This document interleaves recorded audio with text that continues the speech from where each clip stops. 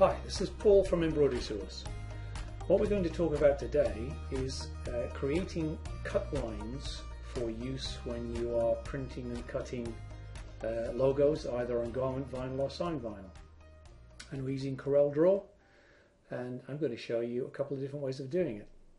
So when it comes to cut lines, there are two basic kinds of cut lines that people work with. One is called a contour cut and the other is a kiss cut. Contour cut is where all of the external and internal lines are cut out. That's quite useful when you're doing larger designs, but when you're doing a small, say, left chest logo, that would be an extremely intricate piece of vinyl to have to weed, and it would take a lot of time. So as an alternative, what a lot of vinyl printers and cutters offer their customers is what's called a kiss cut. And in the case of a kiss cut, you're generating one outline around the outside of the whole logo, and you can make it as simple or as complicated as you would like it to be. So the first thing I'm going to show you is how to create a contour cut line. And this is fairly straightforward. So what I'm going to do is let me just get rid of this box around the outside. I don't need that. So the first thing I'm going to do is I'm going to select the whole object or the group of objects, and you'll see over here in the right hand color toolbar I have a couple of toolbars available.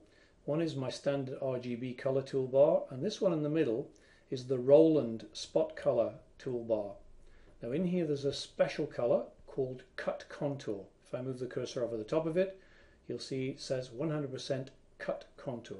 This is important because without that color and without that color name cut contour, your Roland cutter won't recognize the cut outline. So having selected my objects, I'm now going to right click on top of the cut contour color, and that will create an outline around all the objects, and that outline is using my cut contour spot color. Okay, now that in itself might be suitable for what you want, but you have to bear in mind that this cut line now runs exactly around the outside edge of the printed logo.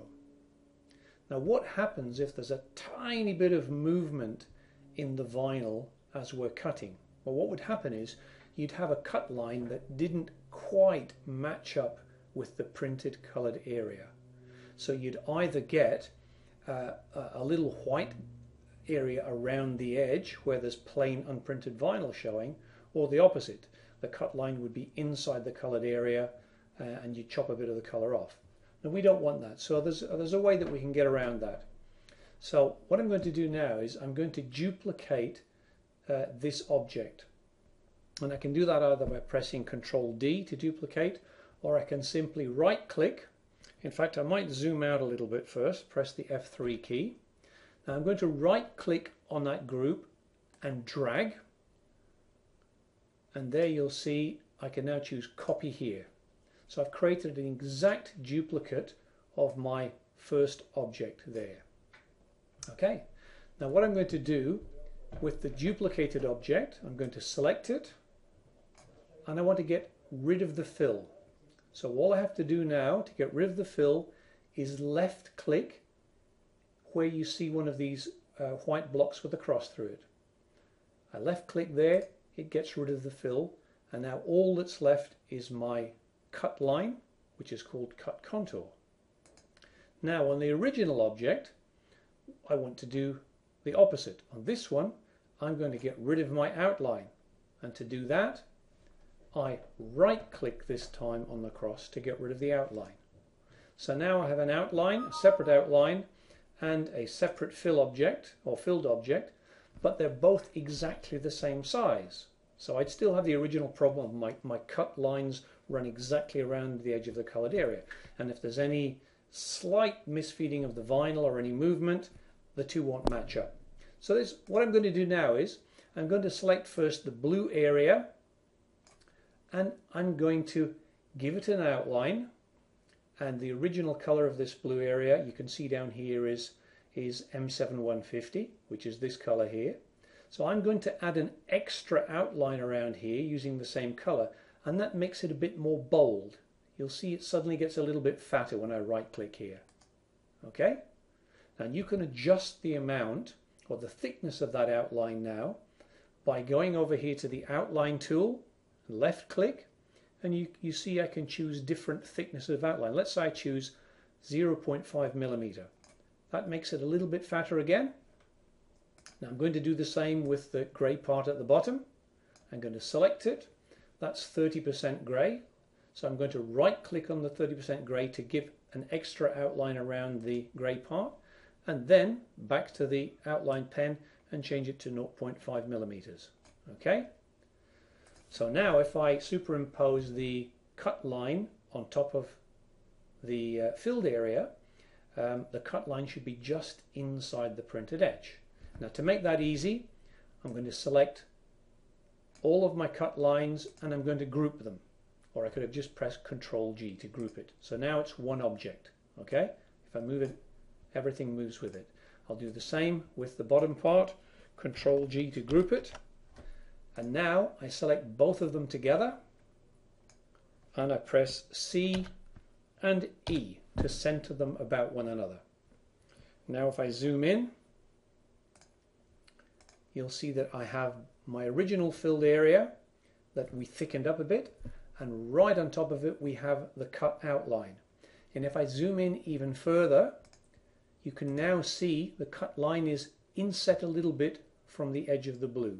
So I can be fairly confident now that when I print and then cut this object, my cut lines are going to fall within the printed area and the finished object will be the correct size. So what we need to do now is we need to save this file in a format that the Roland cutter can read. So we go to the File menu and we select Export. We choose a destination. In this case I'm just going to save it to the desktop of my computer and I'll call it Paramount Logo Only, but the format that I want to choose is EPS. So here it is, EPS Encapsulated Postscript. Why do we choose that format? That's because encapsulated postscript format can contain cut lines, which your printer will understand, but it can also contain bitmap objects as well. In this case we don't have any bitmaps because I created the object in Corel, but I could have imported a bitmap into Corel and then created a cut line around the outside, in which case when I save it as an EPS format it would save both the bitmap and the outline cut files as well. So Paramount Logo and EPS format, and we click Export. And 300 dpi is fine, click OK, and that's it.